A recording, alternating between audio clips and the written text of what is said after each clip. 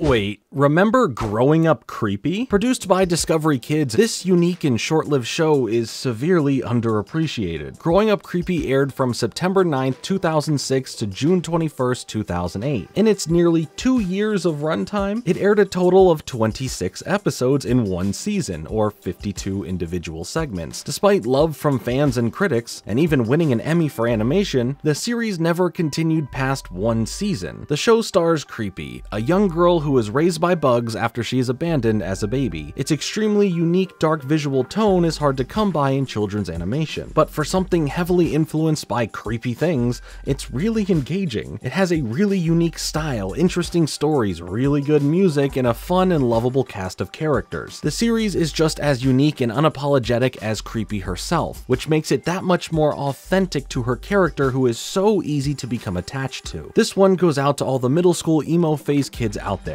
because this representation is phenomenal. This was me from that phase, listening non-stop to the Veronica's hit song Untouched on my 3rd generation iPod Nano. If you enjoyed the video, you better subscribe. Come join in on this journey into the one-of-a-kind experience that is Growing Up Creepie, and a special surprise with some of the creators of the show joining me on this episode. Lights, please. Welcome back to the 25 Days of Fringe-Miss, where there's going to be brand new videos every single day from December 1st to December 25th. Hop aboard.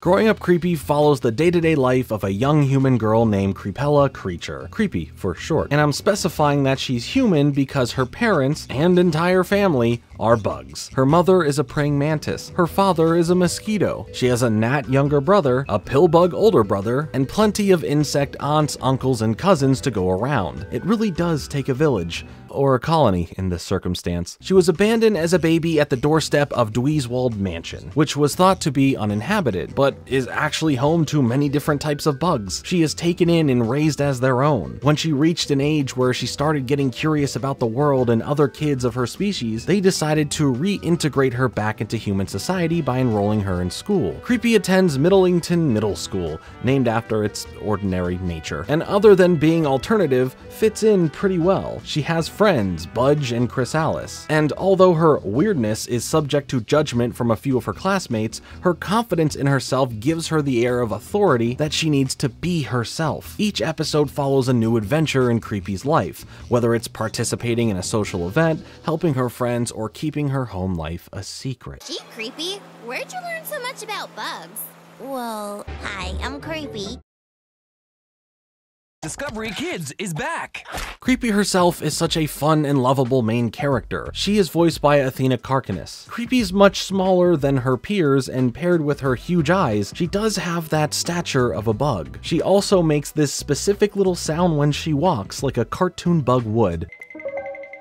Her hair is multicolored, and the half-up, half-down mini pigtails on top of her head resemble antennas. Although she's very colorful, she also has a very dark and gothic appearance. Her black dress that curls out at the bottom, purple striped sleeves and pants, like she's straight out of a Tim Burton movie. Her attitude is relaxed, but she is very vocal about the things she likes, and especially the things that she doesn't, frequently using the phrase wicked.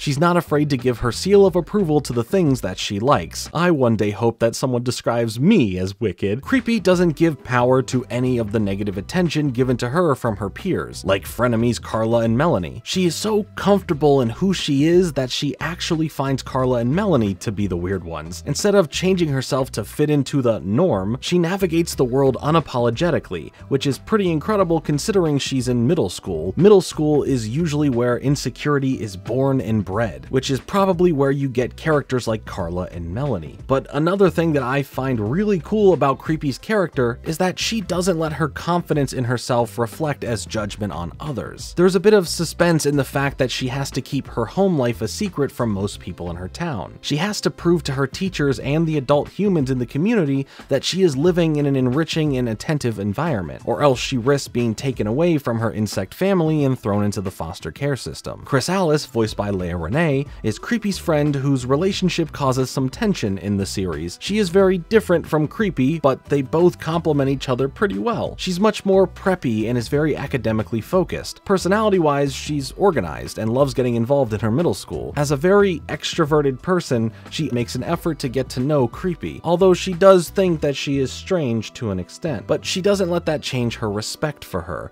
The tension between the two of them comes from Chris Alice's father, the local exterminator. Creepy has to be cautious with their friendship and keep her home life a secret from Chris Alice specifically, or risk having her whole family either driven out of their home at best or killed at worst. Budge, on the other hand, is the only one that Creepy has told her secret to. Voiced by Richard Yearwood, Budge is Creepy's very large classmate. He's a classic gentle giant figure who is a fantastic friend to Creepy. He is always willing to help her with anything. He not only keeps her secret religiously, but also goes out of his way to make sure that no one else finds out. He also bonds with Creepy over their mutual love for the study of insects. His love for scientific study allows him to flex his high intelligence frequently. They both could not look visually more different, but their personalities just fit so well together. Creepy's mother, Carolina, is voiced by Julie Lemieux. In the revised Bible for the series, she's described as Angelina Jolie, but in praying mantis form. She's described as sultry and strong, and she does portray all of those qualities. She is essential in making sure her house is kept in good condition, and the thousands of bugs that live in there are taken care of. Vinny, Creepy's father, is voiced by Dwayne Hill. In the Bible, he is compared to a vampire. Creepy is incredibly close with her parents, and despite needing to keep her home life a secret, talks about her parents and siblings quite a lot. If there was really a girl with bug parents, wouldn't she, like, have her own television show? Discovery Kids. We'll be back. Discovery Kids is back. The series was co-created by 3 people: Anthony Gaud, Chris Woods, and Carin Greenberg. I had the pleasure of getting to sit down with both Anthony and Carin to speak about the show further, really dig into what this show was. The idea for the show originally came from both Anthony and Chris initially. Excited to talk about Creepy. It's funny, I haven't talked about this show in a long time. This show started out as an idea about what would happen if somebody was a little bit different, trying to make it in today's world, which is, I'm sure a lot of people can sort of relate to that, right? So it was coming from a place of not wanting to be conformist, right? So, and I can only speak to myself, but I would imagine Carin would share some of what I'm saying. And originally it wasn't actually a girl raised by a family of bugs. We were trying to figure out a whole bunch of different ways that you could be an outsider, and the girl with the family of bugs actually was the one that just felt natural to us. You remember Chris Woods, Carin?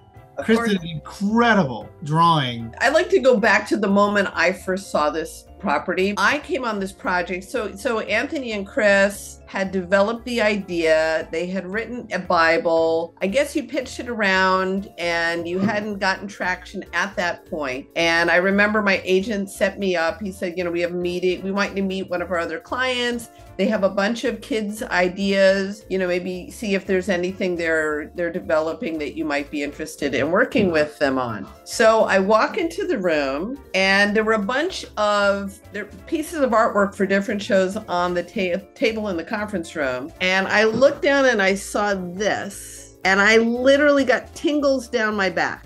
I just saw that multicolored hair, the goggles, that look on her face, the multicolored clothing. I literally got chills. And chills are how I know when something is good. And when I get chills about a project, I just have to work on it. So I literally pointed down at the table at this picture and I said, I want to work on that. So the first pitch was to a guy named Jim Rapsis, who was the head of development at the Discovery Kids Network. I saw Jim Rapsis pick up the phone and speak very quietly and then hang up the phone. So that was kind of in the middle of our pitch. I didn't know what was happening. After the pitch was done, Jim, who was the guy who picked up the phone, he said, we've been looking for a bug show. We wanted a show with a family. This is exactly what we're looking for. And he almost immediately started talking about, here's how we could do a deal. But he really, really liked the show. And the phone call was, I guess he called his boss, who was the head of the Kids Network, and said, I think I have something here you're going to really like.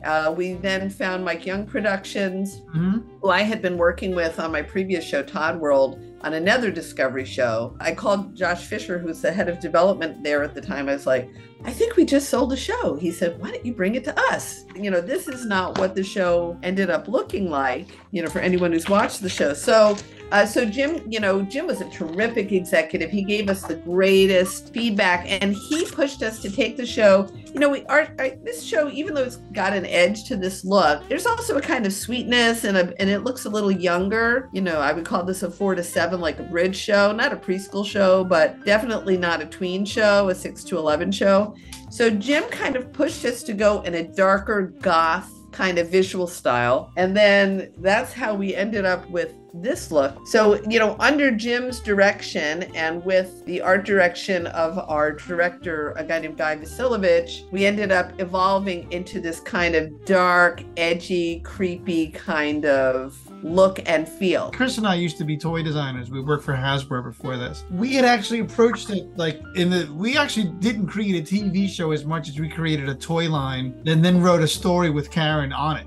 With bugs. Right. So we said, well, how do we approach this if we're going to sell merchandise? Because merchandise is one of the big incentives for a lot of companies, at least back in that day. So many of these things that we designed as sort of the enticement for someone to want to buy the show. And we then started doing 3D tests to see if the show would work in 3D. I had just done a whole bunch of 3D shows. I'd done Reboot, Beast Wars, War Planets, and we did the test, and she lost. Those drawings have a charm in them that the 3D just couldn't do. The series art is extremely unique and visually tends to use a bug's perspective most of the time. It adopts a very gothic tone that stays true to the concept of the series. It uses traditional aesthetics like cobwebs, thorns, grungy textures, insects, and also a darker, mysterious palette with dark purples, grays, and blacks. In addition, it tips its hat at the scene subculture with incorporations of colorful neons that are also used tastefully. Originally, the series was supposed to look very different, but had to adapt for the expenses and limitations of 2D animation. You have to be able to emotionally sell the image, and you don't have a lot of time to do it. The strongest thing you could do is to eliminate anything you don't immediately need to whatever. If you could show one image and here it is, that almost always works. So if you think about it from another, like Iron Man, before, if you didn't know Marvel, its iconic look, right? Stormtroopers, anything that, even someone holding a lightsaber, before you saw any of these things, if you saw somebody holding a lightsaber, you're like, oh my God, what is it? I gotta know more. I think something that keeps me fresh, over 30 years of, developing and writing and story editing kid shows is I don't necessarily turn to something that has existed before. Like for me, initially it was the artwork and then it was the concept itself. Like, what would it be like to be a kid raised by insects? Like for me, I tried to just draw inspiration from the world of insects. So honestly, I didn't really reference anything that I'd read or watched. It was more like, doing research on insects, I tell this story a lot. I did a lot of research on cockroaches. I learned a lot. I call it the mighty cockroach. The mighty cockroach has been around for over 200 million years. It's, the dinosaurs came and went, lots of other species came and went. The cockroach has survived where everyone else died out. And why? Well, first of all, it can go without food for 45 days. It can go without water for a week. It can live without its head for a week. And the only reason it dies is that without its head, it can't drink water. It's able to hunker down when times are tough. And sometimes when times are tough with me, I draw inspiration from the mighty cockroach. And I tell this story to other people who might need inspiration. So it's really for me, the inspiration from the world of insects. I learned about termites. Don't read about termites while you're eating your lunch at your desk. Those notes that you read became part of the show. Oh yeah, that inspired the storylines, first of all, creatively. And then we also have what we call bug bites, BYTES. At the end of every episode, I think it was just a little short interstitial segment that picked up on one of the bug facts that inspired the creative part of the story. And then we had one of our writers, Lori Israel, who I have worked with for many years. She's very talented. She started out on the show writing all the bug bites. And then later she and her writing partner, Rachel Rudderman, wrote a bunch of episodes for Creepy. When night falls, out come the scorpions. Beware the night crawlers. But, every story, even though it was ultimately a human story or an emotional story where Creepy was dealing with something something was inspired by something from the bug world. So I would say it was actually entomology that inspired the show. What's interesting, I kind of operate the same way. We weren't really inspired by anything. I think the reason that all our initial shows did well, Reboot included, and Beast Wars and War Planets, we didn't have inspiration from anything. We just worked from a core idea, and I think that was really the kind of idea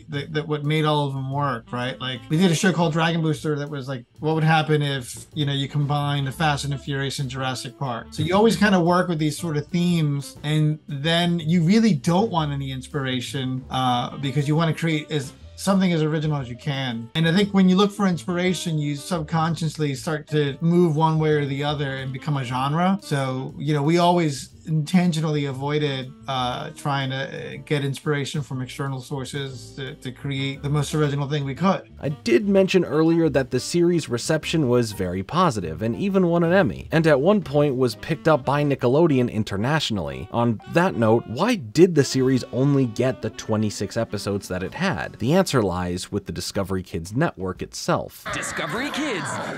We'll be back. Discovery Kids is back. Discovery Kids as a network went away during the show, right? The show was very popular. People liked it, and it was ultimately picked up by Nickelodeon in South America, right? Oh, yeah, right. It did air on Nick International, right? And internationally, right. And so when Discovery went out of business, that's when we lost the ability to sell the show again. And there has been interest in redoing it or starting it over or continuing it. Because actually today would probably be more appealing than it was when we created it. Those distribution rights got tied up. But I spoke with Mike Young about 6 months ago, just completely randomly on this topic. And he thinks the rights are going to revert back to Mike Young. Theoretically, she could be revived. One of the greatest moments I think I've ever had, where I went to a Comic-Con and somebody was dressed as Creepy. And I actually didn't believe it at first. I thought it was like Harley Quinn or something, and my wife's like, no, look at her stockings, it's creepy. And it was creepy, and I don't think I've ever seen that before. I mean, I've seen the Transformers and stuff, and I've seen some of the other stuff, but creepy was different for us. I once spoke at NYU to some grad students from the Tisch School who were all, aspiring to go into professional writing. After the event, a girl, she was probably in her early to mid 20s, and she had some different colors in her hair, and she came up to me and she said, I just wanted you to know that when I was a kid, I watched Growing Up Creepy, and it totally inspired me. And the fact that she was unapologetically different, she said, like, that totally inspired me. It's something I carry with me. That made me feel so good. Our show was a little more indie than some of the shows that you might have seen on Nickelodeon or Disney, where they had a much wider reach in terms of audience. It was a boutique-y kind of show. The thing about this show that worked as well as the music, the concept, and the art was the music. I actually think that this is the best soundtrack of any show I've ever worked on. If you've heard Samantha Lombardi's music, the theme song, and just all her work in general, but do you remember when Creepy goes on a date in the amusement park, Carin? That song, like, I still play it. The music from Creepy and that artist Sam Lombardi, it was original to take a sophisticated, really not really a kid sound and put it in a show, which I think more shows should do. But I love the music of that show. So the future of Growing Up Creepy may just exist. She may have a future, whether it's in the form of a reboot or revival or spin-off show. It could be possible. Creepy may be done growing up, but that doesn't mean that she doesn't have more stories to tell. I do think there is a space for something like a Growing Up Creepy, maybe even a spiritual successor to Growing Up Creepy, maybe called where now Creepy's and she is yeah, something that can evolve it beyond the original, IP. God, great idea. My takeaway from all of this is that I will reach out to the appropriate people and see if we can do something about it. I think today's day and age, Carin, if we were to do this on something like channel, we'd have a lot more ability to do the stories that we wanted to do without interference. Yeah. Take it a little further, Yeah. A little further. I love. Funny enough, a week after recording this interview and making some comments about the show coming back as well as the rights to the show, they were able to secure the rights back to the show. And if you'd like to see this show come back in some shape or form down the road, let us know in the comments. I, for one, am very excited at the fact that it's now a reality for that possibility. Thank you guys so much. Is there anywhere that people can follow you to keep up with your work? I created a show early during the pandemic. It's on YouTube. It's called Quarantine the Musical. And I didn't make any money from it. It was another passion project, but it was about 3 kids who were supposed to be in their school musical, which got canceled. So they ended up doing a musical online. So I like to drive traffic to that. It's free. It's on YouTube. And it'll be linked down below. Me, I'm in the video game world again. I do a lot of public speaking and stuff. I've started to go back and talk about these kind of older shows, like we mentioned earlier, Transformers and Reboot. But most of my stuff is at g3esports.gg. So you can see what my company's doing. We're heavily in the esports space. I'm having a lot of fun. It's the toughest thing I've ever done by a long shot. Once we've kind of established this new startup, I have thought about, Carin, getting back into this for fun, right? So let's see what we can do in a few years. But this was such a fun and special video to work on, and I am grateful to both Anthony and Carin being involved here, as well as a huge special shout out to Christine, who works extremely close with me on a lot of projects, and I couldn't have done this without her. But also, thanks to you for watching. Like and subscribe. Later.